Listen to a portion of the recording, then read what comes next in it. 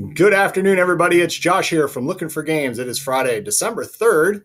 Happy December 2021. And it's time for this week's weekly update. Jumping into the schedule this week for Miniature Melee, we are going to be featuring Marvel Crisis Protocol. The next session of our Defend Magic narrative campaign will be kicking off at 1 o'clock on Sunday. Also kicking off on Sunday afternoon is our next slate of Lookin for Adventure. I want to give a real good shout out to Jeffrey and Jackie Burr. They have been tremendous DMs for us, and they are moving on, but we want to thank them for all the help that they gave us with Lookin for Adventure. DM Matt will be jumping in on Sunday, and he will be starting the story arc Breaking Ground, and then also on Thursday continuing the story arc of Monster Hunting. For game night this week, due to popular demand, we are bringing to the table Cthulhu Star Galactica, otherwise known as Unfathomable, this 3 to 6 player deduction and discovery game from Fantasy Flight Games will be bringing to the table.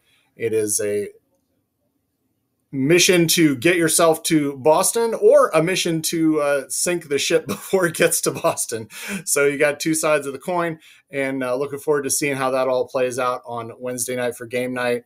And of course, we'll also be featuring On the Rocks on our secondary table for anybody that didn't get to play it this week. Speaking of this week, another shout out to my teammate Candace for covering game night this past week. They did double duty running game night as well as their own D&D session. So kudos to Candace for helping me out there. Moving on into the week, of course, we've got Lookin for Adventure on Thursday, Friday Night Magic, and on Saturday we've got Saturday Magic, at LFG, as well as Nerd Night presents War Machine Hordes. So that'll be kicking off next Saturday as well. We've talked a little bit about our Painting with a Purpose session. Just want to let everyone know that we're going to be getting those dropped off the week of the 13th.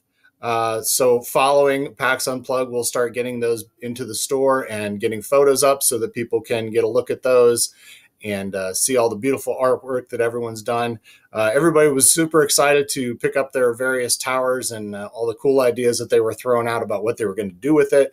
So I can't wait to see how that all turns out. New in stock this week from Ryder Games. This is a Kickstarter that I've been looking forward to for quite some time. If you are a horror fan like me, you know that there's always the lone survivor at the end of the movie that goes from being the hapless victim to the strong, sturdy, and determined to survive Final Girl. This is Final Girl from Ryder Games. This is a solo title, but don't let the word solo fool you. This game has got some serious depth to it, including character development, powering up of monsters, various locations, items, resources. There's a whole lot of stuff that goes into this game for a solo title. So I'm looking forward to getting a chance to play it myself. Candace actually got it to the table and they really enjoyed it. So I'm looking forward to getting to play it myself and getting other people a chance to get a look at it as well. So that's Final Girl from Ryder Games. I should also mention that we have miniatures available for this, as well as a very cool playmat, which carries both the hero and villain in a packaged playset. Also new in stock, also from Kickstarter, from Josh Jack Carl. This is a neat little independent title called I Am Deaf Now. You've taken all of your exams, you've put through all the training, and now you're going to get your chance to prove if you can get your death certificate, your death license. It's a 2 to 5 player set collection game, and the object of the game is to be the first one to eliminate all of your test subjects so that you can get your death license. So neat little card game from Josh Jack Carl, available in stock today. Also available in stock, Terraforming Mars Ares Expedition. Now, this is a standalone expansion from the Terraforming Mars series. This game takes a lot of the components and resource management type series of actions that Terraforming Mars has, but it does it in a different style. This is a simultaneous action game. So rather than sitting and waiting for the next person to go, everybody's kind of doing their thing all at once. So it makes for a faster paced game, also makes for a slightly smaller scale game. There are over 200 resource cards available, so there's a lot of versatility, even for a smaller scale game. That's Terraforming Mars Ares Expedition, available in stock today. As I've mentioned, we're in our final leg of our Toys for Tots drive.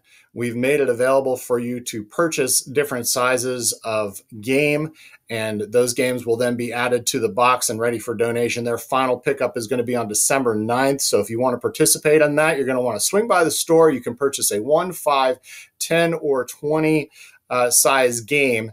And then those monies that you're spending aren't coming to the store. They're actually going to get spun around and then donated to Extra Life. So we're doing a double dip here of charity donations for this final drive for Toys for Tots. And again, this is the final week because they're going to collect everything up on the 9th. So you can swing by the store and get that. In the queue this week, of course, we have mentioned our roll into 2022. We still have some spots available. Again, the Dragon's Den is almost all but gone. So if you really want to get in on that, it's always going to be a first come, first serve. So the first group that gets in on that is going to get an opportunity to have the den. We've got solo seats available. If for whatever reason you can't get a party together, that's okay. We still have plenty of room for individuals. This is going to be a really good time, you guys. The one that we ran in 2019 was fantastic. And I should add, those of you that were there know, we didn't have any heat that year.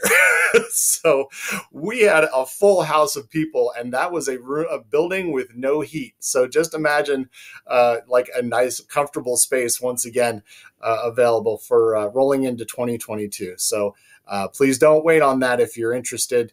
Get your reservations in today. Now, arriving soon actually should just be called arriving today, because we got in today almost a full slew of things that are listed on our arriving soon list. We got the Eldorado boxes finally from Yu-Gi-Oh! And Konami. We got the Edge of the Earth expansions for Arkham Horror, and we got in World of Warcraft, Wrath of the Lich King. I am very excited to see what this game is like, and it has a solo component to it, so I may get a chance to break that out later today. So those are all brand new games. We've also got a whole mess of restocks from Pokemon, including the Celebrations ETBs, which were very hard to get, and even some of the Pikachu VMAX, otherwise known as the Chunkachus.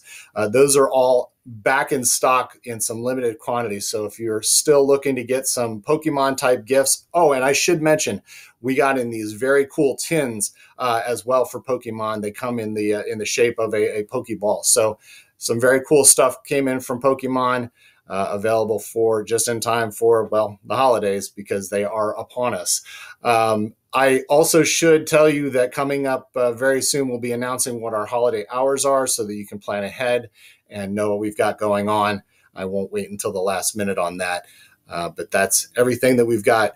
Not arriving soon, arriving today. So that is our update for this week. Of course, if you enjoy our content, please like and subscribe. Feel free to tell others, because as I always say, you shouldn't be the only one to suffer. Thank you for watching this week, and have a great day.